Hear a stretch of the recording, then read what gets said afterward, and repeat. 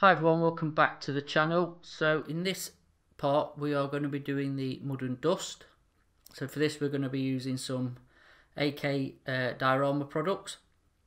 So that's going to give the texture of the mud, and we're going to do a bit of airbrushing for the dust, and then we'll move on to the enamels for the sort of dark mud, grease stains, usual stuff like that. So what I've done here is took all the wheels off. Excuse the multicoloured hull. Hopefully most of this will be covered anyway. I've just been touching some bits in where the running gear was attached when I was painting and priming and stuff like that. So what we're going to do to start off with is, like I say, we're going to add some texture to this lower hull. So grab my trusty pot of paint.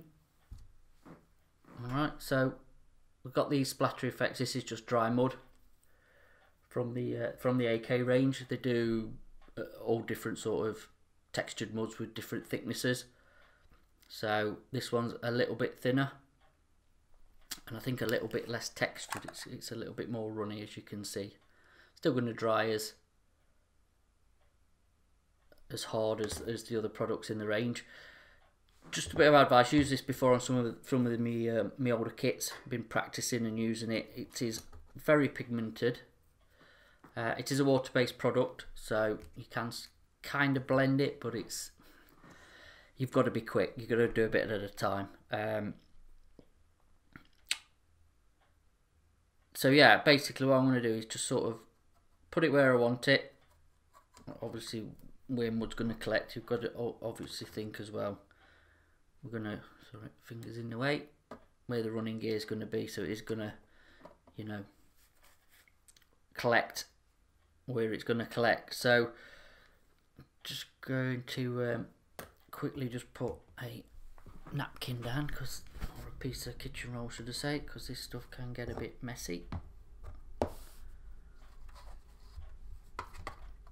Use my prop. So just use it straight out the tub. Alright, old brush. Best advice is get some rubbish cheap brushes you don't mind ruining, because this stuff does go through brushes pretty quick, so you don't need a lot of it. So again, what you want to do is just literally dab it where you want it, put it where you want it. Alright, so just go into this back corner. Let's just move the camera over a bit so you can see. Like I say, this is a bit thinner than the other products that they do. Right, so just going to dab some on the back. Bit of water, just clean the brush. Alright, and then just sort of streak and blend it in.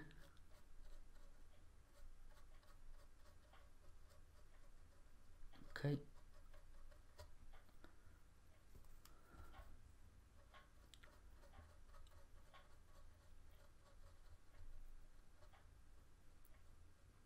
What this will do is just give us a foundation for any upcoming sort of steps we're going to do.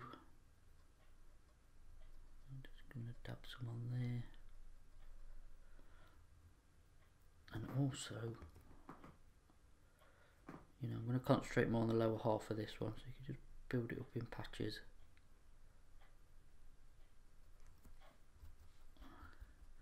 Wipe the brush, dip it in the water, and then just blend accordingly. Okay, so obviously we'll be going over all the bottom bit, but you can see what that's going to do is just add that initial sort of mud dust layer.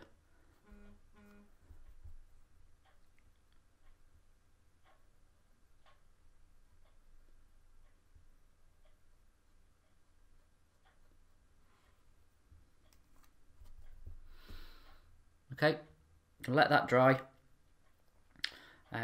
See what that dries like. Again, if we need more texture, what we can do, because this one's quite smooth, is grab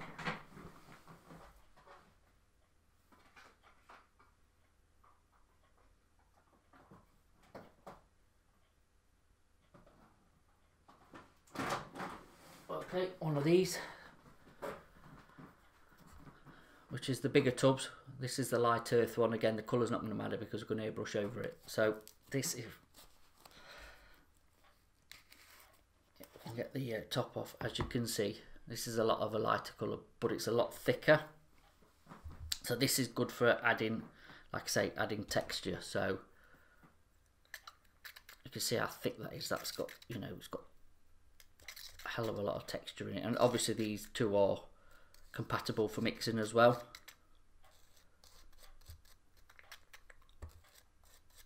So as you can see, that's got a lot more body to it, a lot more pigmentation. So what you can do if you want to, because they just add a bit more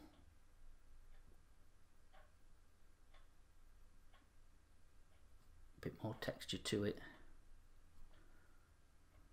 to blend the two colours together. You can.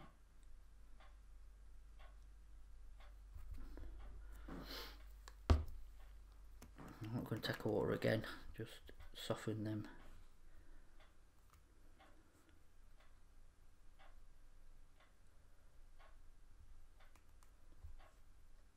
Soften the transitions a bit, soften the hard edges.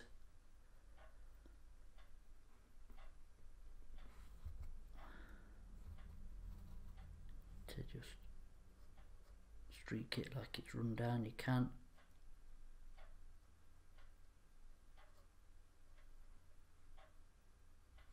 Okay,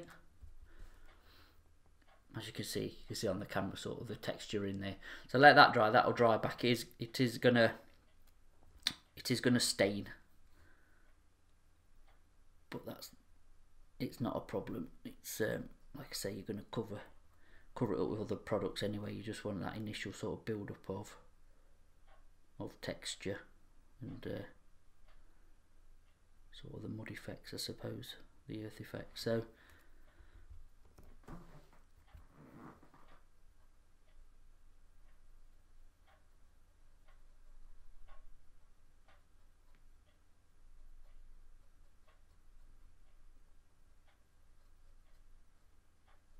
there is a little bit of working time with this, but it is very limited because it does dry quick. So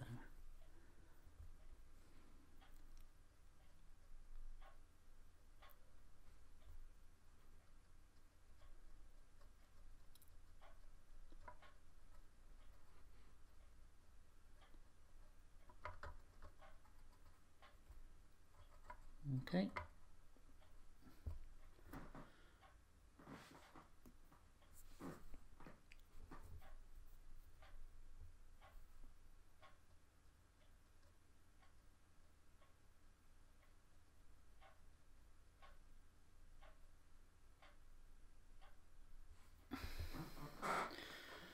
Right, so I'm going to do, I'm going to let that dry, like I've just said, and then we'll come back, see what it's like, see if we were happy with the textures and the placement of it, and then we'll carry on with the rest of the bottom hull.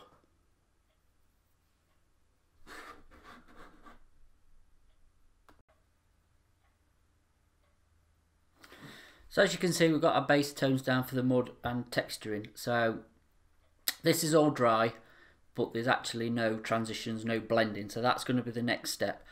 So now that's all dry, what I've done is cheap hairspray. This is just normal hold. I've just given the whole of the tank a couple of coats of this.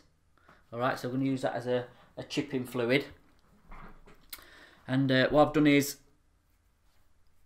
just mix up out of these three Tamiya colours. So 69, 57 and 72 is just this sort of grey mud tone, shall we say, dust tone. So this I'm going to airbrush on. Okay, so that'll just soften all the transitions between, obviously, where this thicker mud is down at the bottom of the hull. I'm also going to blend it in up here on the front as well. And with the chipping fluid then we can just sort of take off what we don't like, probably around the hatch. But what I'll do, we'll just do just under here first. So I've already got the airbrush loaded up. This is probably 90%. And just for anybody who's interested, I've just used the Attacker lacquer thinners just to thin this. It's a bit milder, which makes it easier to chip. It's not so aggressive. So, okay, so I've got a bit in our airbrush. Like I say, this is really thin, so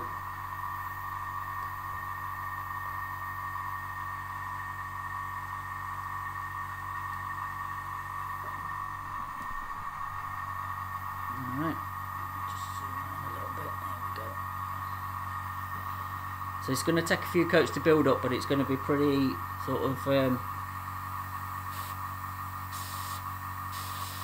pretty hard to overdo it. You're going to go over everything. The only thing I'm not going to go over is obviously these parts here, because I want to probably clean these off so I've got a better glue point for when the bogies are attached. Again, you've got to go steady with this, because it's, like I say, it's dirty thinners, for want of a better word.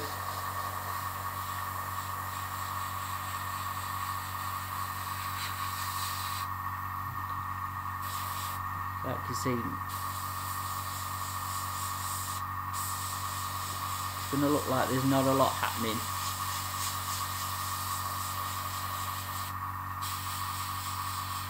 At first, but then, like I said, we're just going to build it up, take our time. Again, this is just another step. After this, we'll probably bring out the enamels, or whatever your sort of chosen medium is. Pigments if you require.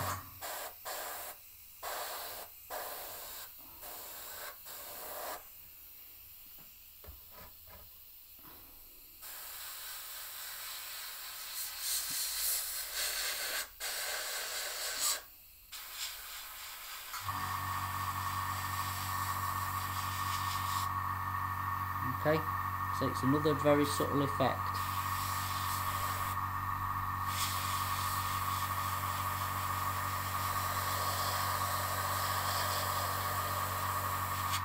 I'm also going to just start dusting sort of this lower part of the superstructure. Okay, with some streaks, dots and dashes. Start blending in the numbers as well. So this is just going to be a general red sort of dust tone, base coat for a dust tone.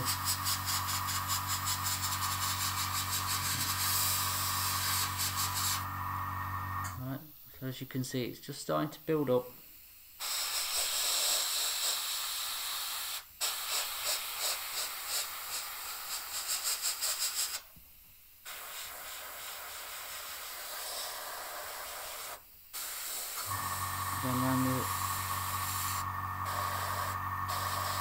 Around the idler.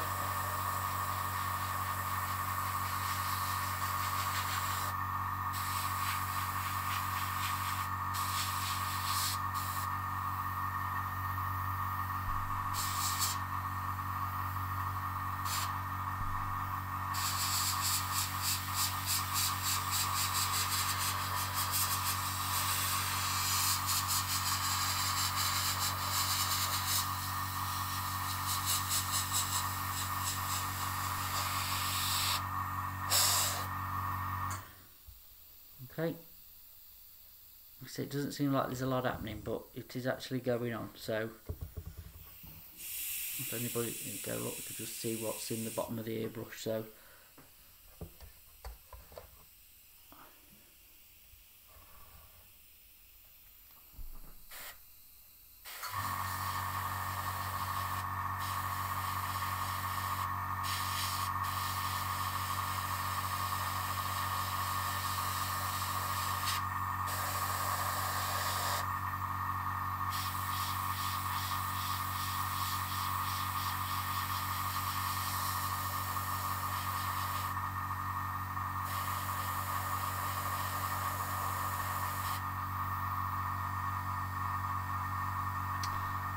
So as you can see, what's that starting to do is just put a bit of a transition in, like I was saying, just from the thicker mud and sort of paste that we put on, for another word,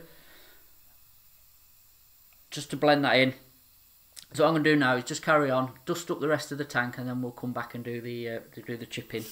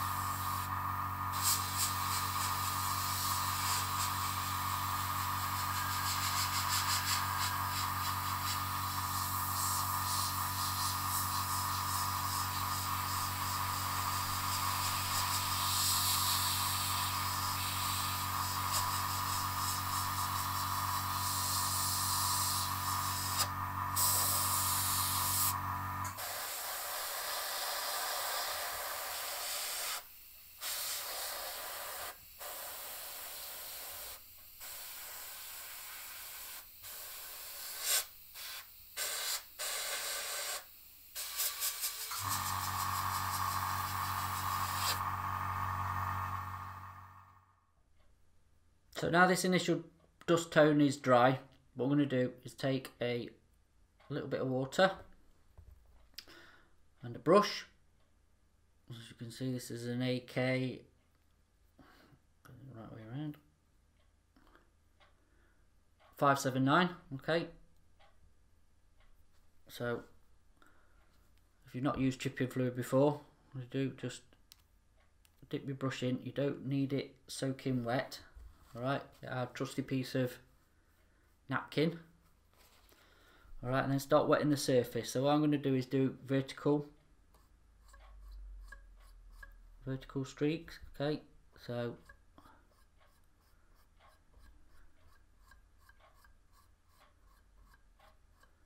what this should do is activate the hairspray underneath, or the chipping fluid, whatever you choose to use, and then just start to just, as you can see, look, produce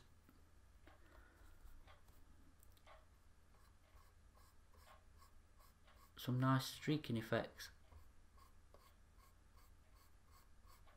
Okay, so this is, you know, basically you can go as far as you want. You can take it all the way off, or, you know, leave it as is. Once you've done your initial one, this is actually activating pretty quick, easily, so just gentle, don't go sort of scrubbing at it, you shouldn't need to. Okay.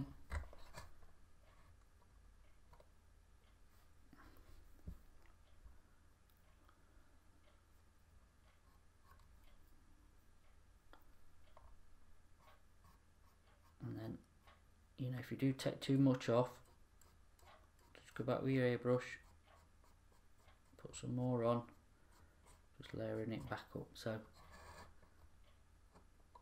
there you go.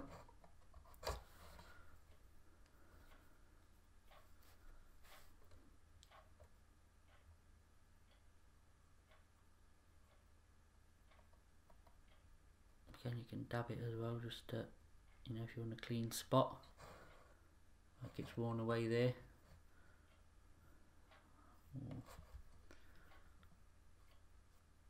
You know, if you just use the side of the brush instead of the flat, get some really, really nice effects.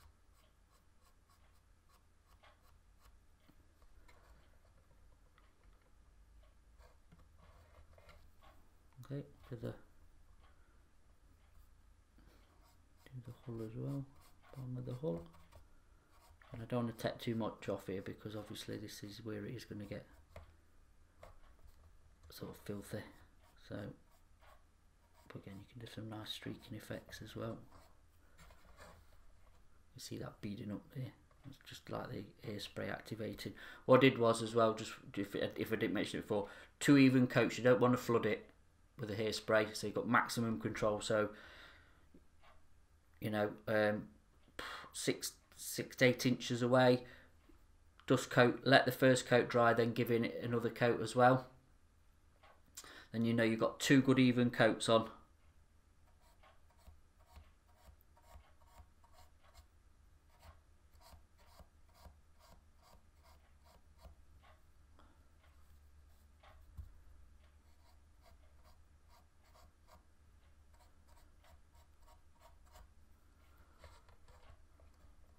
Okay.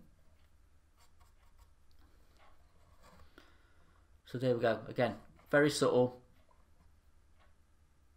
Not over the top at all, not a lot of contrast at the minute. That's going to come later on when we start adding the mud effects with the other products we're going to use. So, okay, what I'm going to do then is carry on, get the rest of the tank dusted up. The other side done. They're going to do a bit around the top as well. This is, like I said, this is all covered in hairspray, so you know, we're going to, where the dust would naturally collect, and then we'll hairspray that off. So, okay, thank you very much for watching, and we'll see you in the next part for the mud and the mud bits, shall we say.